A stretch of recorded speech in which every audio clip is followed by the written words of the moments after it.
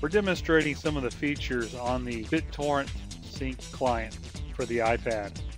One of the first things I'd like for us to notice is the security capability of the Bit Torrent Sync for the iPad.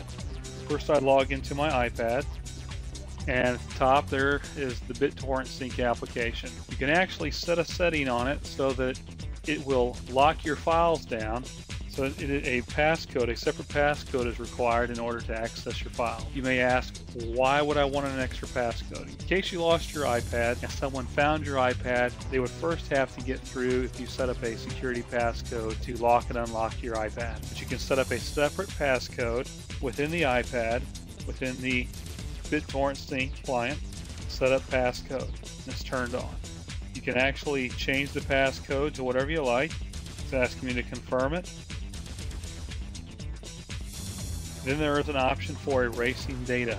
The erasing data is very powerful. It will erase all the data within your Bit Torrent Sync client. It will not erase the data wherever it is synced from. So if you're syncing back to your office using the QuikBox Quik File Share, your data is still on your server, but at least if your iPad gets in the hands of the wrong person and they try to access your Bit Torrent Sync, after 10 attempts of putting in the wrong passcode, it will automatically wipe the data found within the application. Here we actually have marketing materials, forms, things of that nature.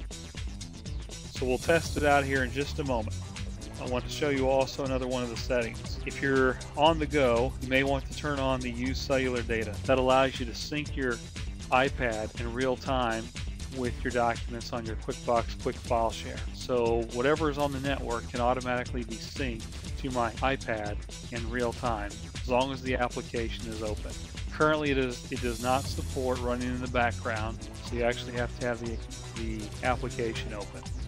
You can also back up your camera. So if you are the type of company that uses your camera on your iPad to take pictures, maybe you do insurance claims, construction use, things of that nature, you need to take pictures on site with oil and gas rigs, you can actually have the camera backup on and it will back up your pictures back to the office. So these are the functions here on the settings currently on Bit Torrent Sync client. I'm going to demonstrate how it will wipe out your documents. It's okay, I have these on my server.